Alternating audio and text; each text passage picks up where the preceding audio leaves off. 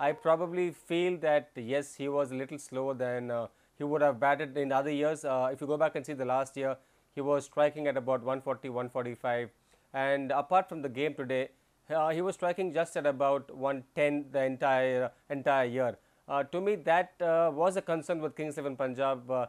Probably a couple of games, if he had played a little more positive, possible that Kings 11 Punjab might have won those games, and also possible that maybe Kings 11 Punjab might have just sneaked through to the playoffs. But having said that, he's looking in good touch. He's looking in really good form, striking the ball well. Saw it again this evening versus CSK. He was striking it very cleanly, very clear with the shot selection, very clear with what he's trying to do.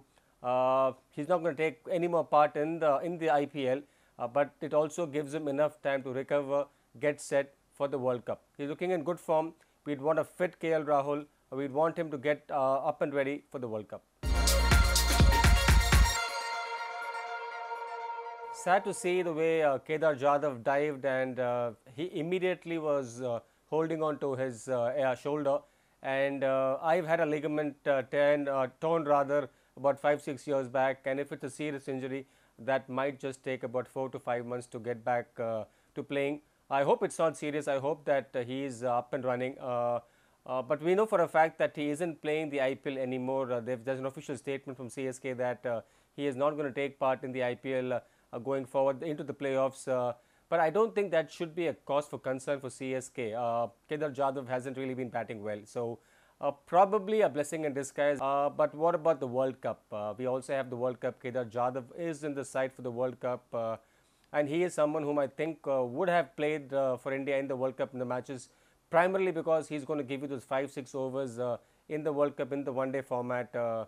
I just hope that he does turn up, and I just hope that he does not have a serious injury, which means that he will be out of the World Cup. Wishing for the best, wishing him a speedy recovery. Kings had a good start of the tournament. Were looking very good at home, almost won 4 out of 5 games to begin with at home. But what went wrong? I think too much chopping and changing, too many players being shuffled around, too many players not batting or bowling at the right time. Nicholas Puran should have batted 4. David Miller should not have played for me, but they kept backing at David Miller. I just get a feeling all these put together were probably the downfall for Kings 11 Punjab. Too much of dependency on 2 batsmen, not enough from the other batters, too many players being shuffled around, too many decisions, poor decisions with the batting order, and I guess that's the story with Kings 11 Punjab.